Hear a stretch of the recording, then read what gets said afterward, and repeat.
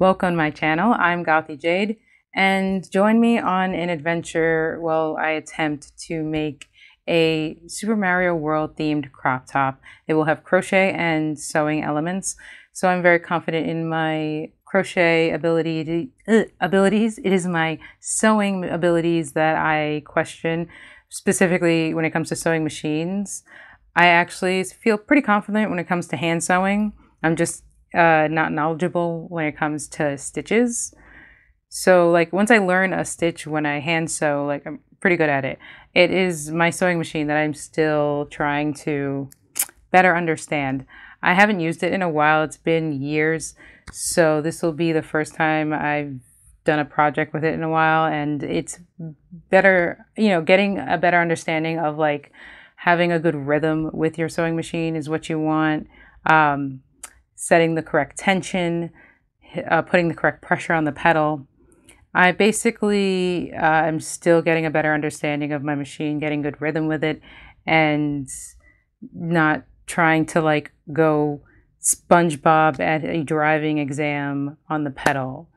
I don't know why I kept doing that when I first started to I did a few test runs with the machine. Like I didn't want to start a project not knowing anything about my machine. Well, I used to know things about it, and then I stopped using it, and then I forgot. It's not a muscle memory for me. It's not like riding a bike. I need to read a manual and practice a bunch. So I did some practice pieces, and I just kept flooring it every time I kept sewing on the machine, and I don't know why. It's giving me very SpongeBob at his driving exam. But anyway, I've always had a love of Nintendo and especially Mario games. Fun fact, the very first video game I ever played in my entire life was Mario 64. And I actually still have the cartridge right here. It is beat up, but it still works. I just don't have a console anymore. I do want to get a console so I can play it again because it's fun. I do have the remake for the DS. I don't have a Switch, so yeah, I just play original DS games if I play Nintendo games. I have a Wii, but I don't really have that many games for it, unfortunately. So I'm more of an old school Nintendo player. I don't have a lot of the current consoles. I mainly play games on my PS4 and on Steam. But the great thing about the older games is you can find a lot of them online for free. So basically I'm on a Mario high from the recent movie that came out. I really enjoyed it. There were so many Easter eggs that me as an older Mario fan loved seeing. Also shout out to the YouTube channel, The Men Talk. I binge watched all of his Mario lore videos, really good. I'll link the channel down below. So I was looking through my fabric and found Super Mario World fabric and wanted to make something with it. I'm also working on a crochet cosplay that is Mario related that I will talk about at the end of the video. So since the fabric is Super Mario World themed, I thought why not get reacquainted with the game. I hadn't played that specific game in a really long time. I remember it vaguely when I owned it on Game Boy Advance. But yeah, I hadn't played in a really long time and realized, wow, it is a lot harder than I remember. I was messing up at first because I was getting used to the controls because I'd never played this game with a PS4 controller. I will always try and play with a controller when I play games if I can. So yeah, when I had connected my PS4 controller, it linked up. However, it didn't really tell me what was what, so I just had to figure it out on my own and was messing up and dying as a result. But then I was just messing up because it's a lot of very tedious, well-timed jumps. But yeah, watch me epically fail at this game and continuously retry the same levels while I make a crop top. So I had crocheted one bra cup with scalloped edging. I'm just making another one to match. It's really easy to find patterns for free online of a basic bra cup and also for scalloped edging. There's free ones on Pinterest and here on YouTube. I got mine off of Google. I'll try to remember to link both those down below. But yeah, I really enjoyed getting reacquainted with this game. I really like the design of it as well. It's really cute and just nostalgic, aesthetically pleasing, and I feel like a lot of times like Yoshi games are just really comforting. Like Yoshi Island is one I like to go back and play. I really wish I could have played Yoshi's Woolly World. For obvious reasons, it's all crochet, like wool-based everything, like the monsters, the landscape, Yoshi, everything is crocheted in wool. And the team that actually made the game made some like practical models, like dioramas of the different levels. I would love to do that on this channel. Oh yeah, this was a sucky part. I accidentally jumped off of Yoshi and I can't jump low enough to get back on him, so I just keep going back onto the platform, so I had to leave him behind. But yeah, Yoshi's Woolly World was only on 3DS and Wii U. I never had either of those, so unfortunately haven't played that. But another comforting game that I really like, I don't know if some of you have played it before, is Fez. For anyone who's like interested in checking it out, it's pretty inexpensive on Steam. So like I said before, I never owned a 3DS, but I did own the original DS that came out in 2004, and I actually still have that same exact DS. And the Mario games that I have still for the original DS are Wario Master of Disguise. I know it's a Wario, not Mario game, but I'm basically counting any game that would be in the Mario universe of characters. So aside from that, I have Super Princess Peach. Such an underrated game. So good.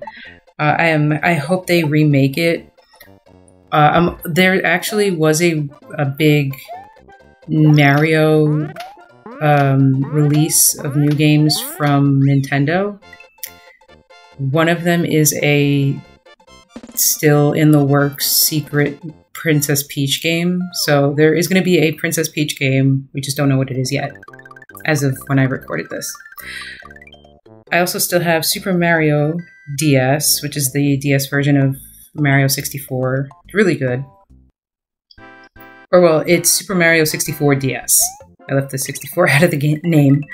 And then the other game I have is Wario War Touched. I'm pretty sure that came free with the purchase of the DS. It's a really good game. I think it was like one of my first games that I played. It's a it reminds me of a lot of different like phone apps put into one game. A lot of mini games, but fun. I also still have some Game Boy Advance games because my DS fortunately plays the Game Boy Advance games. Which, yeah, I'm pretty sure they all do, but fortunately this one does.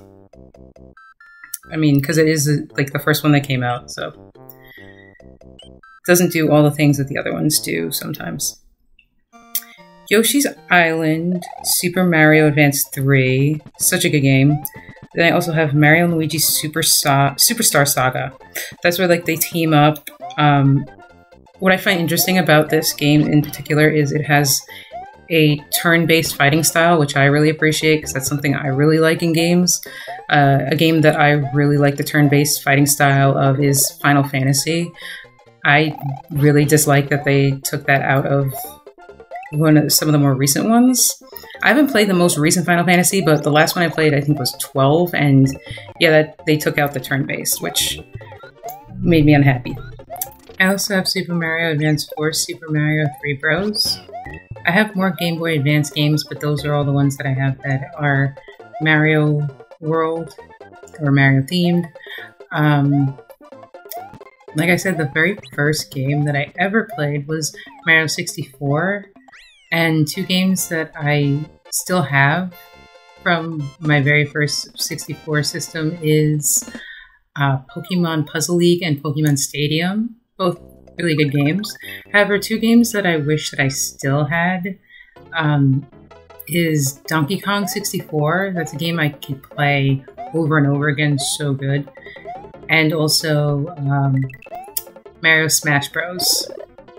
Oh, Mario Smash Bros. For the 64 is so good. I still remember to this day, I brought it over to a boyfriend's house when I was in high school and never got it back, and I'm still bitter about it to this day.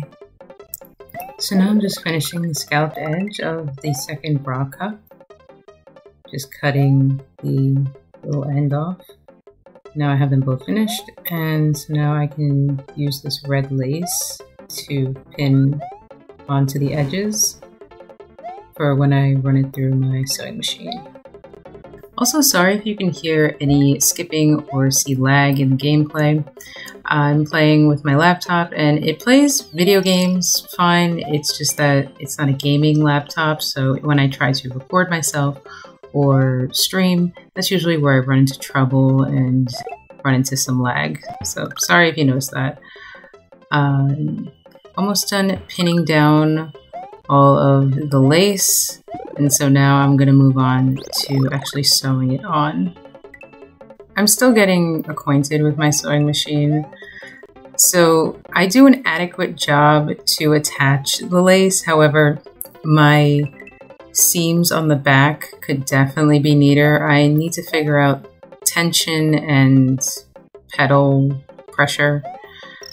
I think most important is just getting the tension right with the machine, because like the front is fine and then the back is usually like all bunched up and messy, but it's good enough for it to stay to the yarn, so it's not really a big deal to me. I basically think in a Victorian way when I'm making this. So for those that don't know, with a lot of historical Victorian sewing, the thing that's important is the outside. Does it look okay versus is the inner seams pretty? So basically my inner seams are Victorian ugly and my outer seams are Victorian pretty. So that's all that matters. A lot of times people will think that like, oh, people throughout history, or especially Victorians, because they seem so much more uptight, are very precise with things. But the average Victorian really cared more about how the garment looked on the outside versus whether the seams and the inside were pretty. A lot of times the insides looked atrocious because they would reuse fabric and kind of transform older garments into something more current. So it would look like a Frankenstein of a garment on the inside while looking current and pretty on the outside. So I went across the underside of each cup with a row of single crochets to attach them, and now I'm just going back across with the scalloped edging that I had originally added on each cup. I want that same edging along the underbust as well. I do vaguely remember playing this when I was a kid, but I think the game that I remember most playing is definitely Mario 64. I replayed that game so many times, and it just had so many like surreal landscapes to it, like that the two paintings that were across from each other that were the same, but one was really tiny and one was really big. So if you went through the really big one, you went into the world really tiny, and then you went in really big in the other one, I believe. And oh, that level, I forget what it's called, but the one where it's like water and then you drain it and there's like spiders, like enemies that are like on top of the water. That level is so surreal. It reminds me of this online aesthetic called liminal spaces. So, liminal spaces are the subject of an internet aesthetic portraying empty or abandoned places that appear eerie, forlorn, and often surreal. Liminal spaces are commonly places of transition or nostalgic appeal, and I definitely think Wet Dry World has that eerie, surreal feeling, especially because at the bottom of the world there's these random, what look like houses. So it looks like there's an abandoned village at the bottom. So you're either running through an abandoned village or swimming to the bottom of this world, and then there's an abandoned village, like a sunken Atlantis of sorts. So now I'm just pinning some mesh with elastic attached to it to the underbust, which will help give the bralette some extra support. It's essentially red elastic with some red mesh sticking out, so it's like more aesthetically pleasing without just straight up sewing on like red elastic, which I guess I could to the inside so you wouldn't see it, but I like this. And now I try this over, and I just really do it quickly. Yeah, I just didn't care about how it looked.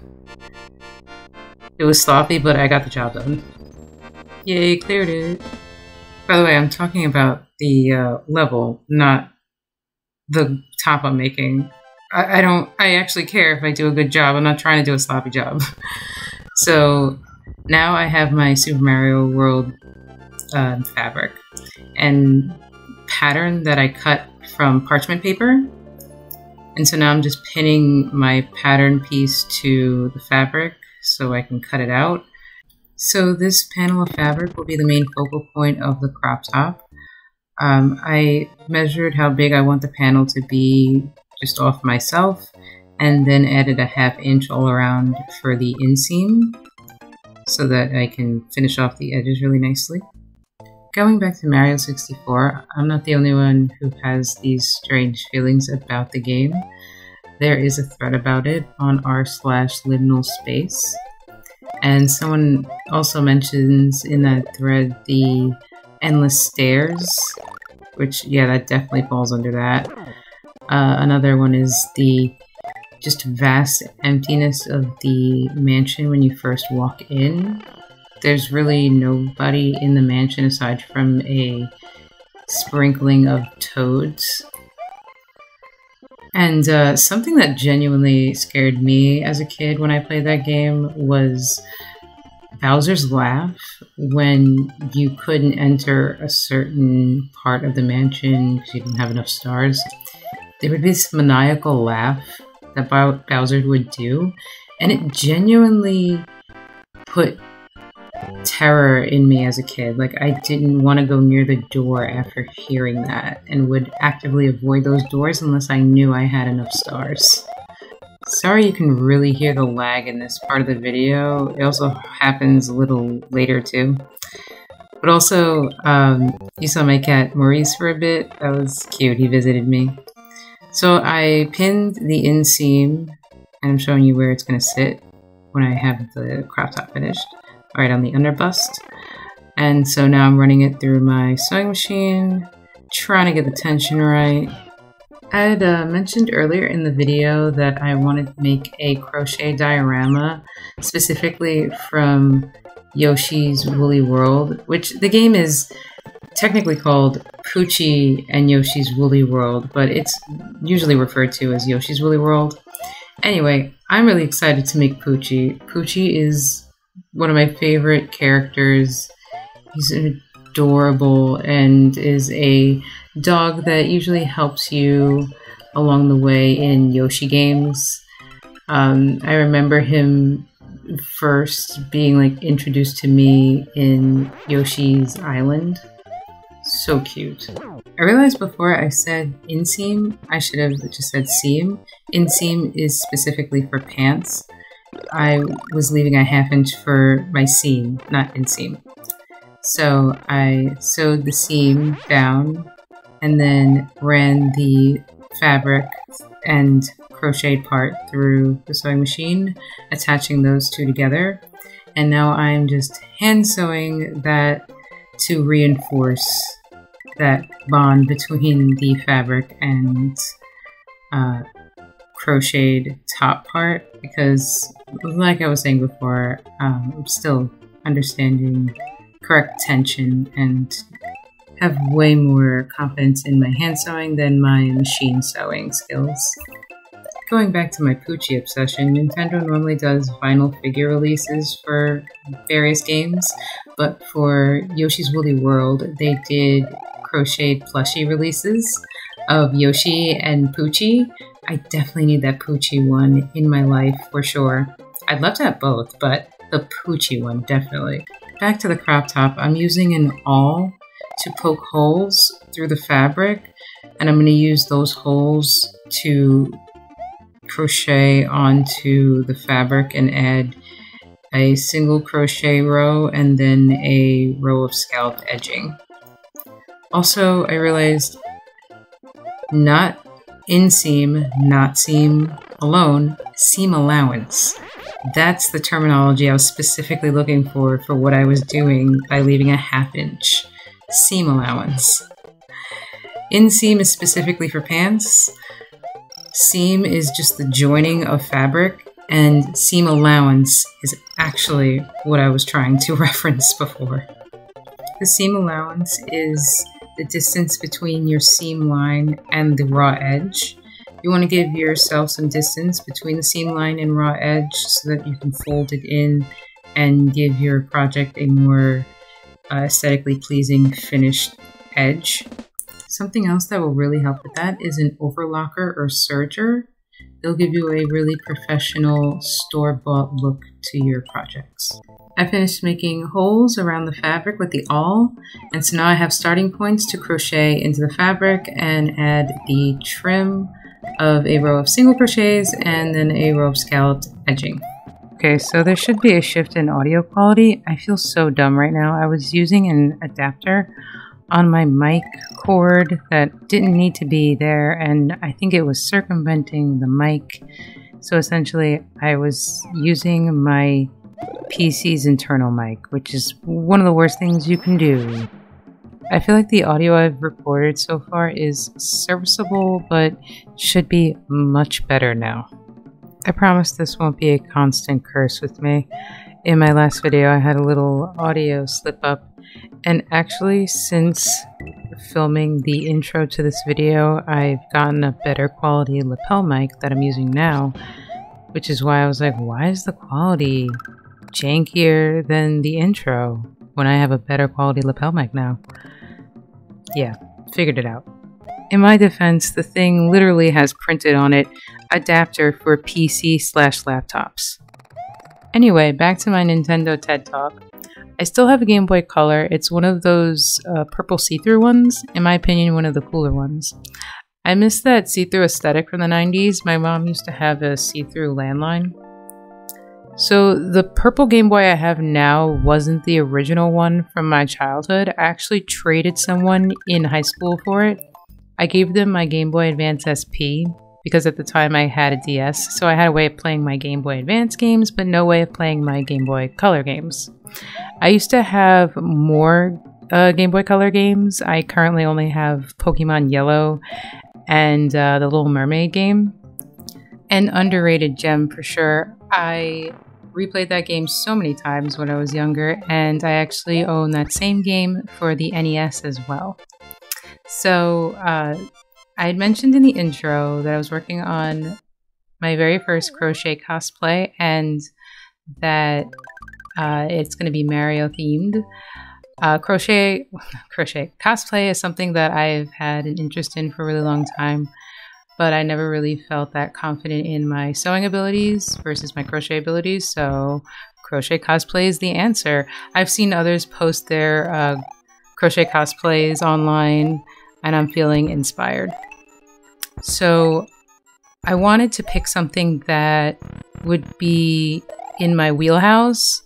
I would say I'm kind of an intermediate I don't think I'm advanced when it comes to crochet. I think I'm still kind of intermediate. So like, I wanted to pick something that was more so doable for my level. I picked Tennis Peach from Mario Ace's Tennis. She just wears like a simple pink tennis outfit, like pink tennis dress, sneakers, her crown, a sweatband on her wrist, her earrings. I would love to eventually do a whole crochet gown, like peach gown that's completely crochet, but that would be a huge undertaking. So I want to start out with a simple little tennis dress that I could do. I actually have the dress, the crown, the earrings, and the sweatband completed. I wanted to try and do everything top to bottom from yarn. So I'm going to crochet the socks, sneakers. I think there was something else. It was socks, sneakers. Oh, the tennis racket, of course. And her wig. So I'm making my first yarn wig. It doesn't look that hard. However, it just looks very labor intensive when it comes to time. Like it looks like it's going to take a while. So back to the crop top. I'm just finishing up the straps that'll crisscross in the back so that the top will actually stay on. And here is a compilation of me dyeing via booze.